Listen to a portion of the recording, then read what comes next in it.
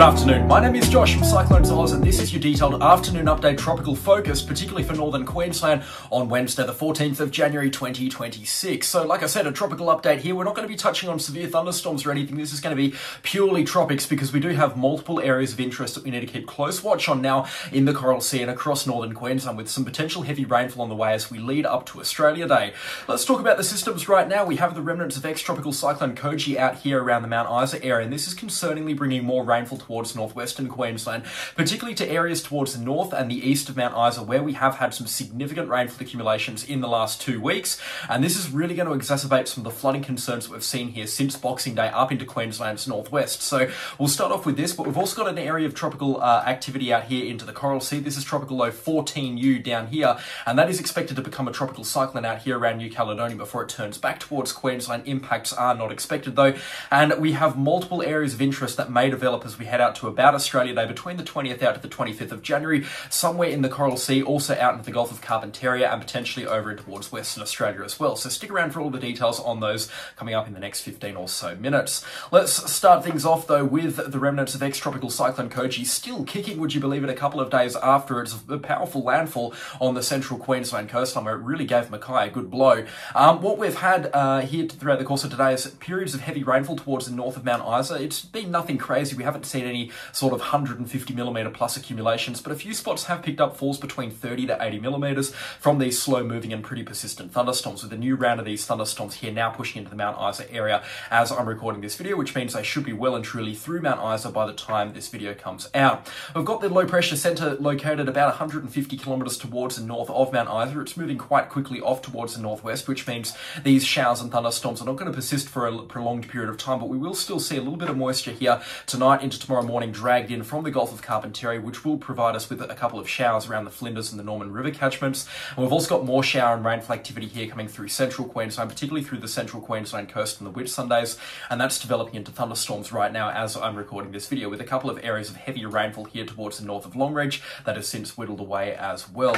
We do have some pretty big flooding concerns, and that's best shown with the webcam footage. If we zoom right in on Queensland and have a look at some of the webcam footage here and towards the central parts of the state, this is the Blackwater Reservoir right now, and just have a look at how much water is coming through here.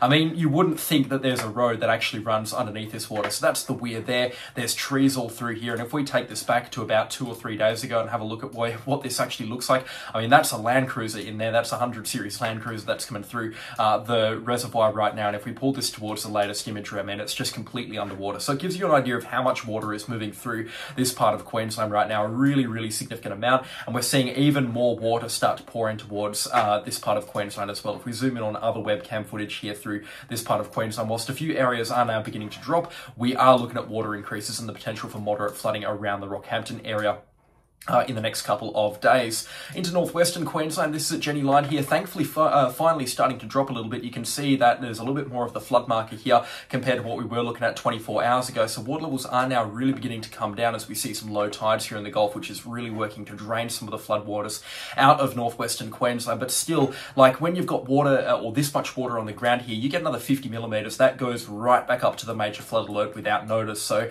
even the smallest of rainfall and the smallest of showers coming through here will exacerbate some of the flooding concerns that we're seeing in towards northwestern Queensland, which is not a good thing at all. Still a lot of water coming through here at Doomadgee. This is the floodway. You can still see a lot of water in this area here. This is also the Weir.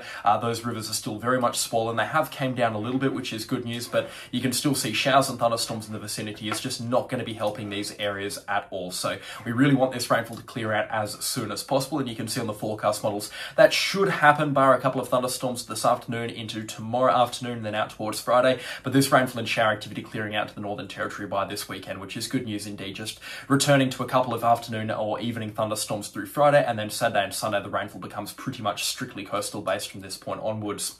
So this is where the long range outlook comes into play here, because there are a lot of details that I want to be talking about here. The first aspect of the medium to long range weather forecast is going to be out into the Coral Sea. Tropical low 14U is located towards the west of the New Caledonia Islands through here, and well out towards the northeast of Queensland. It's about 1,500 kilometres here offshore from Rockhampton out towards the northeast, and it's moving off towards the northeast as well, which means by this weekend it's going to get itself jammed up against Vanuatu before it makes that turn back towards New Caledonia, and then through here is where tropical cyclone genesis becomes a possibility, likely to happen sometime after Monday the 19th of January out to about Wednesday the 21st of January. We could be looking at a weak tropical cyclone impact on New Caledonia with a lot of heavy rainfall, but this is unlikely to be of any concern to Queensland at this point in time, just considering the fact that this storm is going to remain very far offshore. And if we also have a look at some of our winds in the upper levels of the atmosphere here and have a look at the jet stream, you can see that jet stream still blowing quite strong here through middle parts of Australia. It has weakened off a little bit over Queensland, which is allowing systems to sink down a little bit further into the Coral Sea, and that's why we saw tropical cyclone Koji come so far south for this time of the year. Typically, Queensland tropical cyclones are a risk from about February onwards. It's quite unusual to see a cyclone that's outside of far northern Queensland from January onwards, so definitely Koji was a little bit interesting and unusual, even though we are in tropical cyclone season for that matter. But if you have a look at the jet stream here, it is going to be pushing these tropical cyclones away from the Queensland coastline, which means even if this tropical cyclone does actually head for Queensland, once it starts interacting with this jet stream here, it's going to be pushed down towards Norfolk Island and then off towards New Zealand, being ripped apart by the jet stream whilst it gets down there. The only feasible way that this system ever comes to Australia, and I'm not talking about a realistic possibility here, I'm talking about the only logical possibility that this system could ever become a Queensland impactor, if it was to be steered up in towards this direction here, and that is just not going to happen because of the upper level ridge that's going to be situated towards the west of Vanuatu. What I mean, and I probably shouldn't have said that because I know now a couple of people are quite worried, but that is just not going to happen. It's impossible for a tropical cyclone to traverse something through there because of the Coriolis effect. It's going to be steered down towards New Caledonia and then eventually making that U-turn away from Australia down towards New Zealand. This track here is locked in. It is going to happen in this way. Whether it makes it to New Caledonia as a tropical cyclone or not, we don't really know, but the low pressure system or the remnant energy of this system is going to be dragged down towards New Zealand. There's just no two ways about it at this point in time, but it's also not a concern for New Zealand because, I mean, it's got to get through the jet stream first and it will be ripped apart by the time it enters the jet stream, and as such, its interaction with New Zealand is expected to be very minimal at a worst case scenario. And I hope that puts all of the worries to bed for those wondering in Queensland. I've just explained to you why this system is not going to be in towards Queensland. That's what we do here. We explain why things are going to be happening and what's going to be happening, and we give the reason for why those things are going to be happening instead of just leaving you to figure it out by yourself. So if you do enjoy that type of stuff, then please do consider subscribing. But I like to look at every single possibility in these updates. Now, just pulling these winds back to the surface level, you can also see that monsoon trough really does strengthen. We've got a good trough here running across central Australia, and then that's going to be connected to a low pressure system here in the Northern Territory, of course, with that low pressure system out here, 14U, that's going to be tracking off in that direction.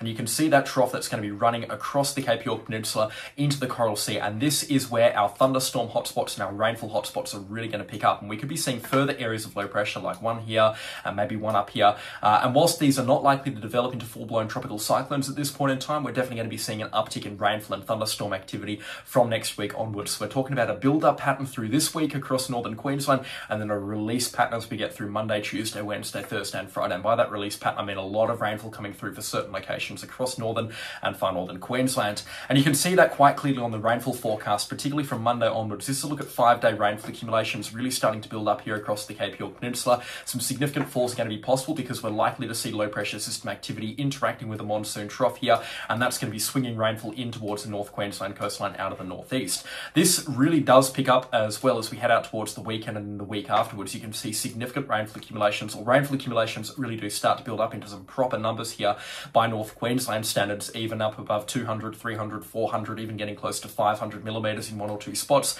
do begin to build as we head out towards Australia Day, around Australia Day as well, a few days before and a few days after. And you can see most of this rainfall here is going to be associated with low pressure trough activity, which is going to be dragging in those winds from the northeast here, interacting with that trough and then resulting in rainfall developing across the north and the central Queensland coastline. What that means is you're heading into a wet period. Definitely don't forget to pack the umbrella when you're going out, and make sure you do remain on top of the rainfall forecast. Now, the good news is I'm not seeing any forecast model or any kind of prediction right now that's calling for an absolute standout amount of rainfall. The GFS is calling for a couple of 100 millimetres, the ECMWF is calling for a couple of 100 millimetres, the Access is also calling for a couple of 100 millimetres, and I mean, at this time of the year, big deal. That's just business as usual type stuff, but we're not looking at a flooding concern here at this point in time across northern Queensland and far northern Queensland. This is business as usual. It will give those creeks and those dams a good top up, and we will likely see rivers approach minor flooding under the heaviest of rainfall, just considering how wet parts of far northern Queensland and even parts of northern Queensland are in the wake of a tropical low and tropical cyclone Koji. But at this point in time, flooding is really not a concern right now. We're not looking at any areas that are going to be placed under flood watches or warnings. This is just business as usual type rainfall coming in for northern and far northern Queensland. We may see some areas of low pressure system develop offshore from the far north Queensland coastline. That's more likely to happen into the longer range aspects of this forecast here, likely around Australia Day. I'll be monitoring this quite closely between the 22nd out to about the 26th or the 27th of January. We may see a weak low pressure system either develop out here into the Coral Sea or developing here in the Gulf of Carpentaria. Either way, that will bring an uptick in rainfall to the Cape York Peninsula, but the specifics in regards to exactly where this rainfall is going to be developing, still not known at this point in time. Just we know that if a tropical low does develop, which is looking a little bit more likely right now, we will be seeing a significant uptick in rainfall across pockets of northern and far northern Queensland. The good news is it doesn't look likely to produce tropical cyclone activity. It just looks like broad monsoonal low pressure system activity, or maybe even rainfall depression activity, but there's no forecast model that's really on board with a tropical cyclone or an area of strong tropical low pressure developing across the northern Queensland area. So in regards to the tropical cyclone forecast, I really don't think that this is a concern whatsoever at this point in time, and those up in far north Queensland are not under any kind of alert or notice for tropical cyclone development throughout the remainder of January. Things do start to look interesting though in February, so keep that in mind, and maybe subscribe to the channel and follow the Facebook page as well, because we do have a couple of signals out here into the Coral Sea through early February, which may result in Queensland tropical cyclone impacts. Just something that I've been keeping close tabs on now in the forecast modelling. Of course, we're looking very long range, so things are not just likely to change, but they're certain to change. But we will keep a close eye on the situation out here into the Coral Sea, because something may kick off in early February. Definitely something I want to be keeping close tabs on, especially given the time of year. And then just to wrap this tropical forecast up, let's touch on the remnants of Tropical Cyclone Koji. As I said, moving up and towards the Northern Territory, and we are expecting that to interact with the monsoon trough this weekend around Darwin, and that is going to translate to an absolute metric ton of rainfall coming through into some places across the top end of the Northern Territory. This is 4-day rainfall accumulations here from the Eastern Weather Forecast model, and you can see a few pockets here into the Adelaide River area out towards Batchelor and just towards the south of Darwin, picking up 600 or 700 millimetres of rainfall. So those are some massive rainfall accumulations that will definitely put a couple of areas under flood watches up here and likely cause some problems in regards to flooding up here around the Darwin area.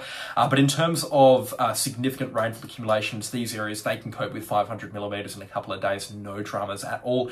So this is not a major flood concern at this point in time, but it does give us a pretty solid signal that something is likely to kick off right now. Now, the remnants of ex-tropical cyclone Koji are actually quite likely to redevelop into a tropical low at the very least, and they're likely to do so somewhere around the top end of the Northern Territory, hence why there is just a bucket of rainfall coming into the Darwin area this weekend. Now, this could shift a little bit further towards the southwest, it could shift a little bit further towards the southeast. In short, Darwin can expect at least 100 millimetres this weekend, but the big time rainfall accumulations are still not locked in right now, so we will keep close tabs on the situation for Darwin, but nothing is locked in per se at this point in time. What we're going to be looking at is where this system's going to go from that point after thereafter, because it is going to stall around the Darwin area for a couple of days, Saturday, Sunday, and maybe Monday, before it either makes its mind up and heads out towards the Indian Ocean, or it makes a U-turn back towards Queensland. Either way, we are going to see low pressure systems develop on either sides of the Northern Territory. I mean, the Coral Sea low pressure system slash monsoonal depression slash monsoonal trough is likely to kick itself off in towards the last couple of days of January. And we're also likely to see another area of tropical low pressure develop out here in towards Western Australia. So these two are non-negotiables. And Tropical Cyclone Koji kind of has the dealer's choice right now as to where it's going to go. It can either become this low pressure system out here, or it can become this Queensland situation over here. So the remnants of ex-tropical cyclone Koji, the options are open right now.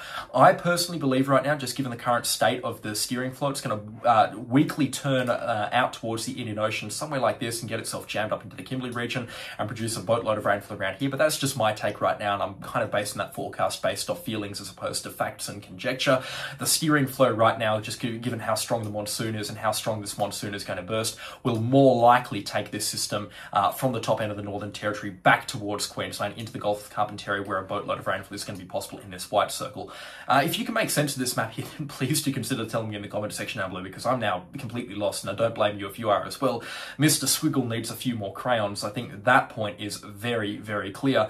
But yeah, ex-tropical cyclone Koji, a few options open, heavy rainfall locked in for the top end of the Northern Territory. We just don't know exactly how much or exactly whereabouts its heavy rainfall is going to be. And then a couple more systems also locked in, one out here in towards the West Australian borders, and one likely between the 20th out to the 25th of January here over the far northern reaches of Queensland. But which one tropical cyclone Koji could become, we don't know. In terms of the chance of redevelopment into a tropical cyclone, not looking overly likely at this point in time. It'll need to spend a lot more time over water. And actually, in saying that, because of all this tropical activity, that's probably a question on everybody's lips right now, is are we going to see another tropical cyclone in the next couple of weeks? But to be honest, the forecast modelling is not favouring tropical cyclone chances. There is that possibility that Koji does head out into the Indian Ocean and really gives it a red hot crack for the West Australian coastline. You can see that on this forecast here, but sometimes the long range forecast, particularly from the GFS model, which is what we're looking at right now, gives us a pretty wacky solution.